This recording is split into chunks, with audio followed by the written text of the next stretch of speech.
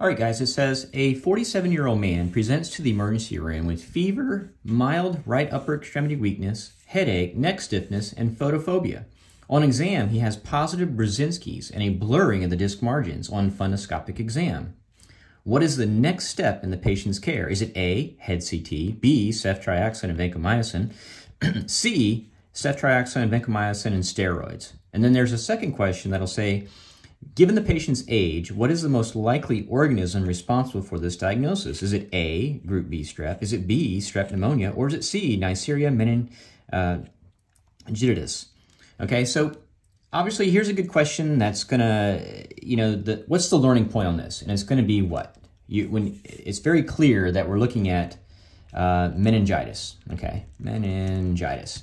So we're going to kind of go over this today about kind of the biggest pieces. Now, I've been making those short videos, and there should be a infectious disease short video playlist that'll kind of hit on all these topics.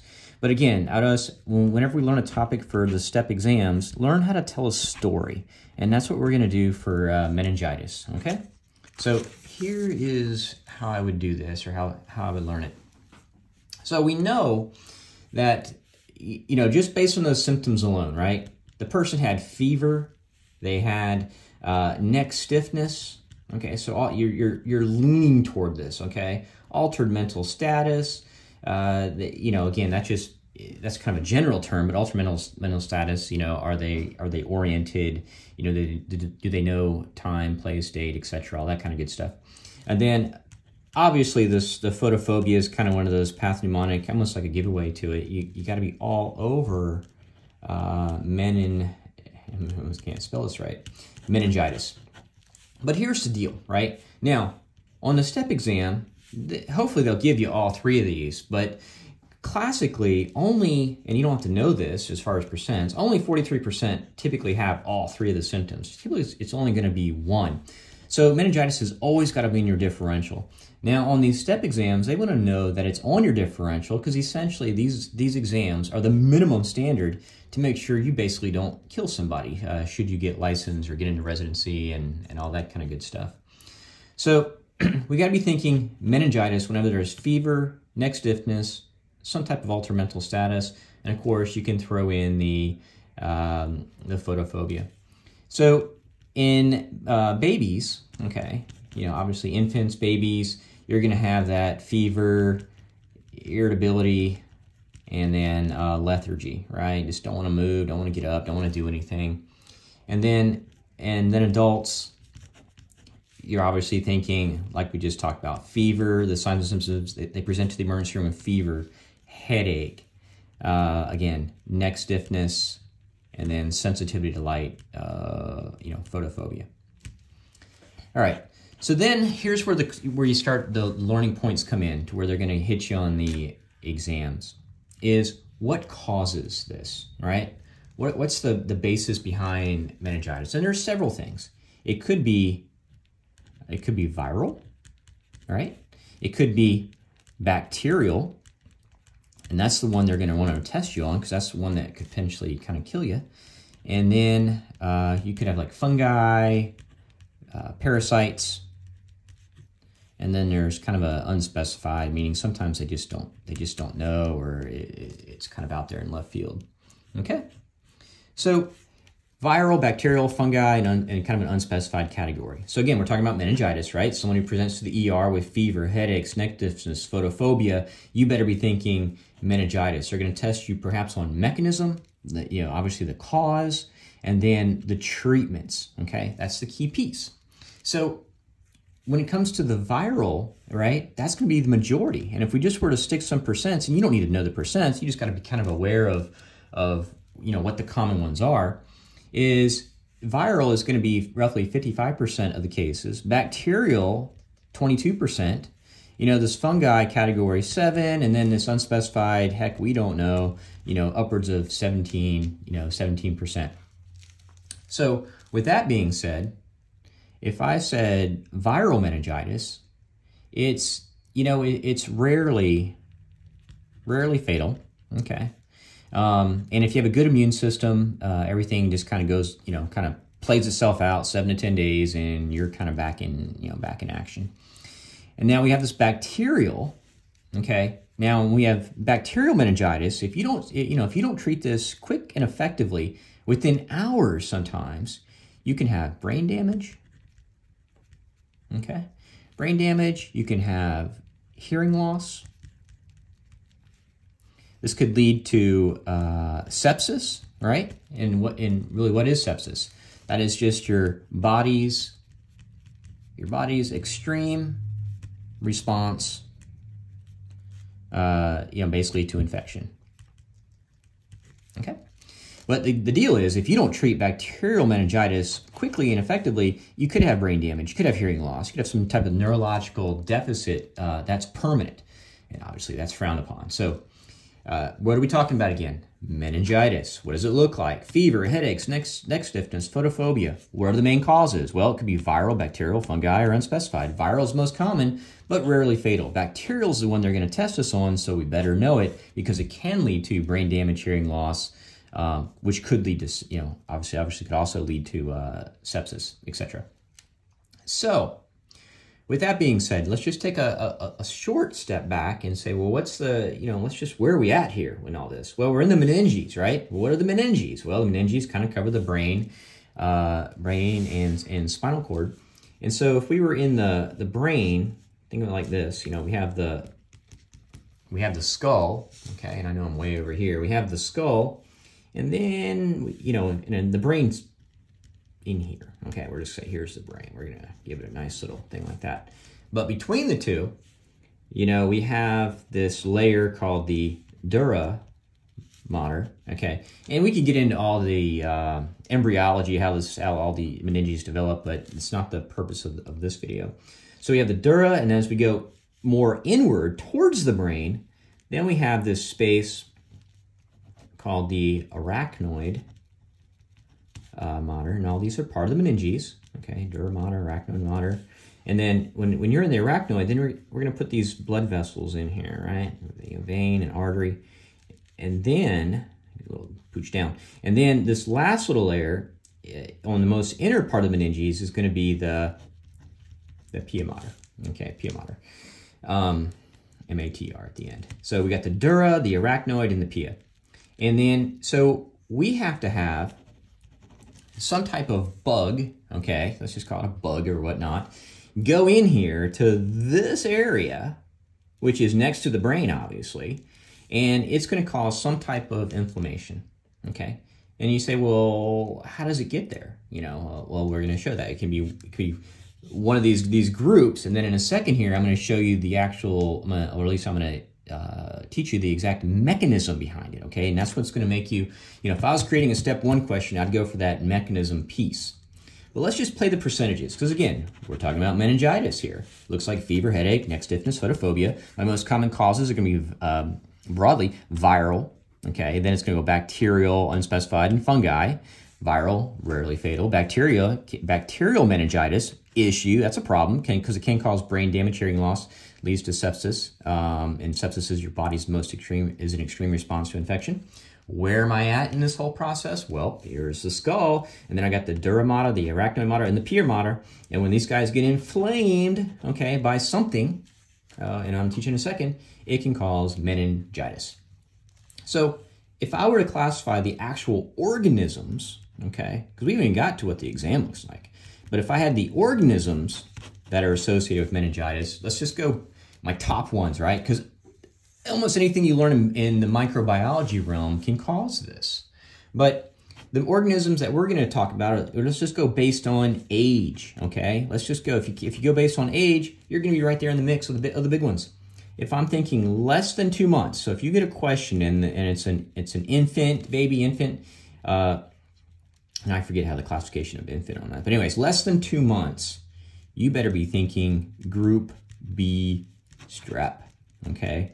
Group B strep. And then if I'm thinking greater than 2 months, okay, which is, well, based everybody else for the most part, I want you to be thinking strep pneumonia, okay? And again, what are we talking about here? We're talking about meningitis. We're actually talking about bacterial meningitis at this point. We're very focused on the bacterial meningitis. What are my top organisms? Well, if patient is less than 2 months, I'm thinking group B strep. If it's greater than 2 months, I want you zeroing in on strep pneumonia. Now, we're going to play the exceptions game, okay? Because again, you're telling a story, guys. If you were to say patient walks in, fever, headache, neck stiffness, photophobia, meningitis, and go through all this, and you say, well, and then you'll say, okay, the organisms, what are my top ones? Less than 2 months, group B strep. Greater than 2 months, think strep pneumonia. But there's always exceptions, right? Between the ages of 11 and 17, I want you to be thinking Neisseria meningitis, okay? Neisseria meningitis. And so essentially, okay, this is the one that's what? College dorms, military barracks, you know, close quarters, people, and then, you know, when people go off to school, not necessarily the college dorms, but like boarding schools, okay, things like that. Think Neisseria meningitis, okay, but the ages of 11 to 17, most likely organism. And then if it was, say, let's say like a non-vaccinated person, okay, non-vaccinated, I'm not saying necessarily immunocompromised, I'm just saying non-vaccinated. I shouldn't really just focus on that so much. But anyways, where I'm going with it is I'm playing the what if game. What if it was, they didn't have these vaccines? We could be thinking Haemophilus influenza. Okay, Haemophilus influenza. And then if immunocompromised, okay, immunocompromised, you know, HIV, someone who's going through some type of chemo, anything like that, if they're immunocompromised for whatever reason, and it could be pregnant, older adults, basically, I want you to be thinking listeria, okay? And I made some shorts on listeria before, but anyways, listeria, immunocompromised. And again, that could be pregnant women, it could be older adults, it could be HIV, anybody going through some chemo. And because they know listeria can cross the placental barrier, okay? Okay, so kind of an issue there. So these are all my organisms. These are the basic. Now, are there a ton more that can do it? Yes, but then we're just kind of chasing stuff, right? Because we're talking bacterial meningitis here. Bacterial, group B strep, less than 2 months. Strep pneumonia, most everybody greater than 2 months. And then there's these extras. Now, if I were to place percents on this, if I said, well, what are the percents of the organisms that create bacterial meningitis? What's the biggest one? Well, obviously, it's going to be strep pneumonia, because I already said it's greater than 2 months, most everybody, with those exceptions. That's roughly 58%. You don't need to know these percents, okay? You just need to know the kind of a general, hey, the most common one's going to be strep pneumonia in that age range. And then, you know, group B is roughly 18%. Neisseria, I think, you know, of course, I researched these for you guys. 14, Haemophilus influenza, 7%. And then listeria, you know, way down there at 3%. But when you start adding these up, we're getting close in the 90s, between 90 and 100, right? 60, 80, you know, somewhere in there, 10, 24. Heck, if I don't know, shouldn't add up more than that. But anyways, you know what I'm talking about. This is the majority of the stuff, okay? Majority of the organisms. Now, I don't want to go too deep into that, but group B strep, because they could put this question like this. Patient has they present like this. You know it's bacterial meningitis, and they said which is characteristic of the most common organism of someone greater than 2 months. You know it's strep pneumonia, but that's not going to be an answer choice, right? They're going to put something like gram positive, or you know whatever. They're going to describe it in a microbiology-esque way. But anyways, gram positive is strep pneumonia. Gram positive is group B strep. Neisseria is going to be gram negative. And so you're saying, well, who cares? Well, who cares is the treatment. We got to get the right antibiotics to make sure that we're actually covering these guys, okay? So anyways, back to the story. Patient presents to the ER with fever, headache, neck stiffness, photophobia. What's on my highest of my differential? Meningitis. What are my top choices? Viral, bacterial, fungi, unspecified, right? What's the one I really care about? I care about bacterial. Why? Because it could lead to permanent damage, if not death. Viral is rarely fatal. So the next thing that I would do is, you're talking to the patient and that. So in the question stem, they got to give you some clues. They got to direct you a little bit at this point to say, what is my next step after talking to this person? The real question is, do I order a CT? Do I order a lumbar puncture? Or do I start antibiotics? And this is the real test that I think they're going to get you on your step exams, is to know which of these is the most appropriate to do next, right? Because this is all just memorization, simple facts, focusing on the big stuff. But then, go ahead and do a CT scan? Go ahead and do a lumbar puncture without the CT scan? Or do you just go ahead and do the antibiotics right out of the gate? That's the test question, okay? That's where I would put my focus, is understanding this. Now, how do I answer that? Well, what you're gonna do with this is, if you have neuro deficits. Well, what is a neuro deficit? Meaning you do like a neuro exam and you got weakness.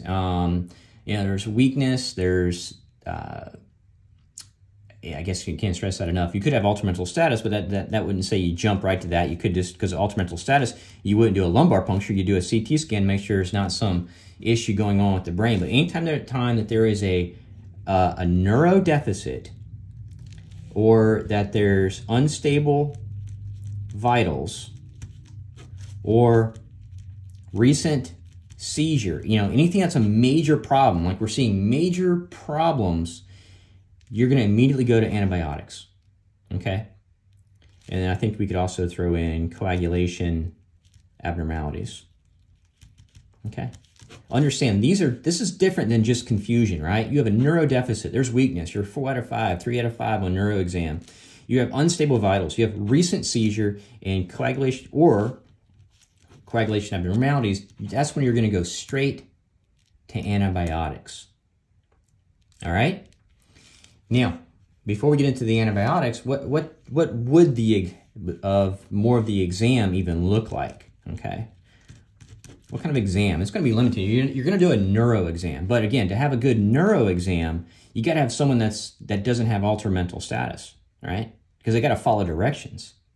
So if you're trying to do a neuro exam and they're confused, but they don't have any of this stuff up here, then you would go do the CT scan before you did the lumbar puncture, okay? Now, in a perfect world, patients engaging, the neuro exam is pretty much unremarkable, and they're present, they have a good mental status exam, you could do the lumbar puncture. If they're confused, or you find one of these other traits, then you do a CT scan first, okay? But again, I can't stress enough, if you have neurodeficits, unstable vitals, recent seizure, coagulation abnormalities, you're going to go straight to antibiotics, because time is of the essence, okay? Time is of the essence. And I was reading, if you delay treatment even within hours, that it could lead to, obviously, negative outcome that are permanent. So back to the exam. The things you want to be familiar with are Koenig's test, Brudzinski, and of course, I want you to just that fundoscopic exam. Now, those are the ones that I'd see a lot in test questions. So Koenig's is resistance by the patient, resistance of knee extension with hip flexion. So they're on their back, hips flexed up, and you're trying to, say, extend the knee, and there's resistance to that, kind of pain, okay? And then Brudzinski, this is probably the one you'd see even more so, I think, because it's a lot simpler. The patient is supine, and there's passive, the physician, they're laying down in the stretcher or whatnot on the bed or the table, and you passively lift their head, okay? So passive flexion of neck, and of course they're going to have pain, which is then they're going to bend their knees on the table because they're going to try to relieve that type of pain. So passive flexion of the neck, patient kind of bends the knees, they're in pain. That's a positive Brudzinski. These are, if they're positive, they are suggestive of. They're not diagnostic of, they're suggestive of. You got to be thinking meningitis. Meninges are inflamed. The meninges inflamed. Now, fundoscopic exam, the piece you need to know, if there's blurred margins, okay, blurred margins of the disc, you got to be thinking papilledema. And again, that's going to be a concern that you wouldn't want to do a lumbar puncture without a CT scan. Why? Because you're going to, if you have blurred margins, your risk of papilledema, there is a risk of herniation. Okay, risk of herniation if you do a lumbar puncture and stuff like that. So this is what you're going to see, kind of the questions are going to embed, the exam piece that they're going to embed in the questions. And that's going to help you differentiate whether you do a CT scan for, well, the fundoscopic, you do a CT before the lumbar puncture, and then these two are just more suggestive of meningitis. Okay? So, with that being said, now let's get back to the antibiotic piece. And again, all you're doing, guys, is telling a story at this point, starting with fever, headaches, neck stiffness, photophobia. You're talking about the major ones, and you talk about which organisms based on age, with a few exceptions, okay? And then you're going to go over and say, well, on the exam, well, you say, what would I do first? CT, lumbar puncture, antibiotics. Well, you better differentiate antibiotics based on if they have neurodeficits, unstable vitals, recent seizures, coagulation abnormalities. You treat antibiotics, which is this, okay? This is the main piece. Treatment. You're going to be thinking ceftriaxone, okay? Ceftriaxone, vancomycin, and they're going to throw in dexamethasone. Now let's understand these, okay? And then they're going to be, well, let's add in this or add in that. And the add-ins, we could say, we may add in ampicillin, and there may be some other stuff based on if there's anything more specific, but now we're kind of getting into the weeds, okay? Now, this is, we're just jumping right in. We got to give them antibiotics right away because time is of the essence. And so, ceftriaxone, I was thinking, why do they like ceftriaxone so much? Because it reaches high bacterial titer in the CSF, okay?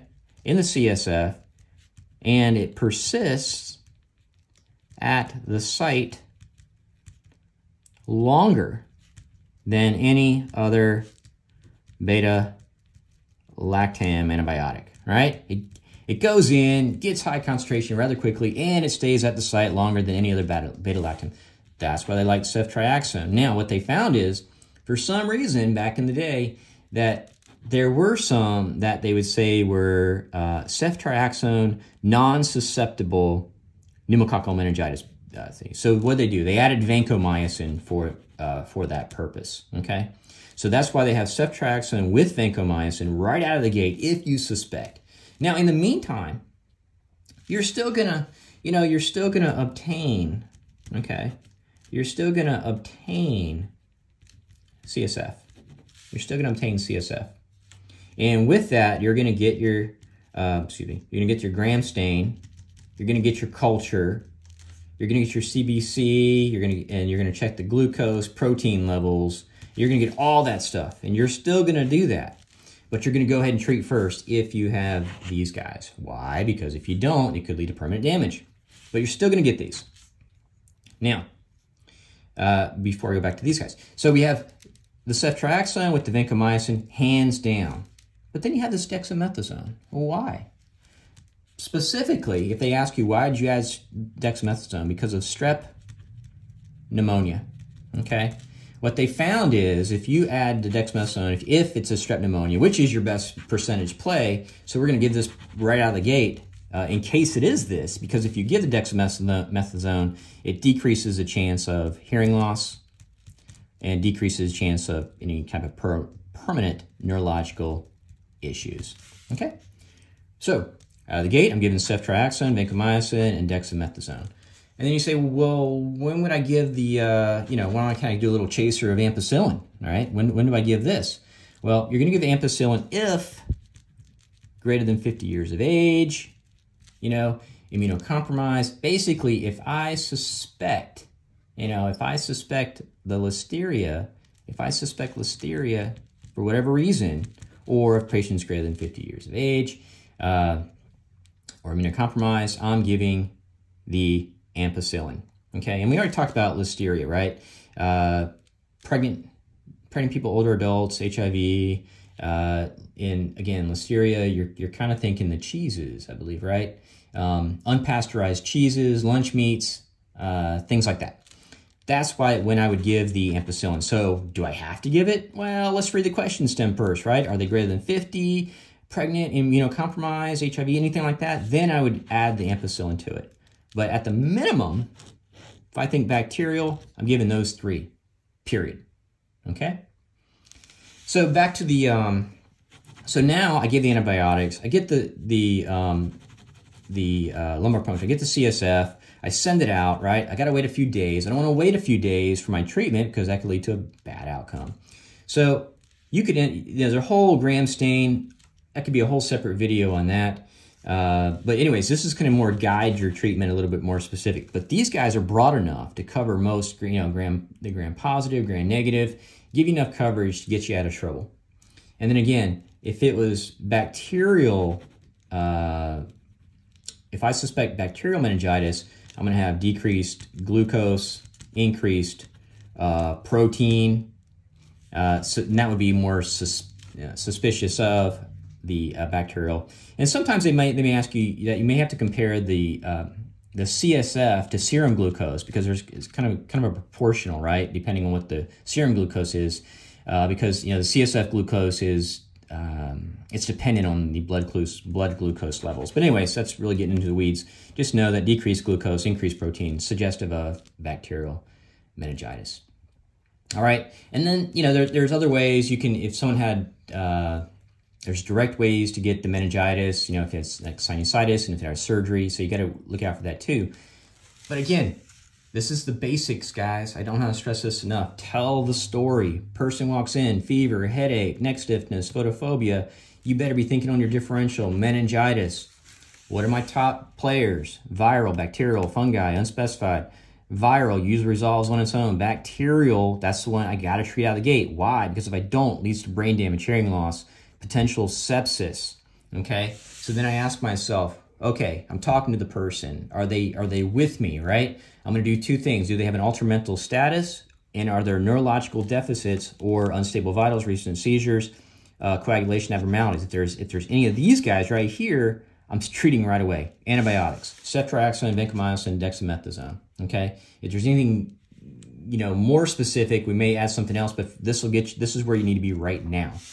Now, if there's no neurological deficit, if there's none of this stuff, yet they're slightly confused, I can't do a good neuro exam, that's where I do a CT before the lumbar puncture. Okay, but when in doubt, treat, okay? When in doubt, treat, err on the side of caution. And then be familiar with Koenig's, Brzezinski's, and the fundoscopic, the blurring of the margins. You're gonna be, the organism you're gonna do based on age. It's gonna be less than 2 months, group B, greater than 2 months, strep pneumonia. The exceptions are between 11 and 17, Neisseria meningitis, and then think Haemophilus influenza. Now, this went way down because of what? Because of vaccinations, okay? The median age actually has moved way up. And then if it's immunocompromised, think the lunch meats, the cheeses, HIV, older adults, pregnant women. Think listeria, you're gonna add the ampicillin, okay? So, with that being said, let's get back to the original question, okay? Our original question, and guys, do those, do the short videos because they're going to just reinforce this. So back here it says, a 47-year-old man presents to the emergency room with fever, mild right upper extremity weakness, headache, neck stiffness, photophobia. On exam, he has positive Brzezinski's, blurring of the margins in the fundoscopic exam. What is the next best step? Now, we talked about this, right? But so they're confused. So you're thinking CT, but why am I going to treat this person right away? Because they have neurological deficits, and we don't want these to get any worse. So the fact that he has a neurological deficit, okay, in addition to the fever, all this generic stuff, okay, that's just reeking of meningitis, since he's got the neurological weakness, I'm going to treat right away. Now, so head CTs, of course I'd like to do it, but that's not going to do what I'm going to do next in my next step. So is it ceftriaxone, vancomycin, and steroids? Well, again, look at the age range, right? He's 40, they're 47. So I'm going to add the steroids. So my answer choice is going to be C, ceftriaxone, vancomycin, and steroids. And again, we like ceftriaxone because it reaches a high bacterial titer in the CSF, persists at the site of infection longer than other beta-lactams. It covers broadly, okay? And then we add the vancomycin because there are some ceftriaxone non-susceptible pneumococcal organisms out there. And again, we add the steroids because it's a percentage play. This covers our strep pneumonia. And there's been, obviously, if you use the steroids, it can decrease the permanence potential of hearing loss or neurological. So the correct answer is going to be ceftriaxone, vancomycin, and steroids. And then, given the patient's age, what is the most likely organism? I want you for this diagnosis, is it group B, strep pneumonia, or Neisseria? And again, just based on age, right? Group B, less than 2 months. Strep pneumonia, greater than 2 months. And then there's the exceptions. If they're between 11 and 17, I want you thinking Neisseria, Listeria, you're thinking like a pregnant woman, some type of immunocompromised. But in this situation, the guy is 47. Nothing else kind of leads me down a different road. There's nothing that says he's immunocompromised or anything like that. So the best percentage play is going to be strep pneumonia. Guys, do the short videos, reinforce this, tell the story. If you tell the story, you don't have to keep going back and relearning this stuff. You're just going to memorize. You're going to pretend you're teaching me this, okay? All right, guys. Hope it was helpful, and I'll see you in the next video.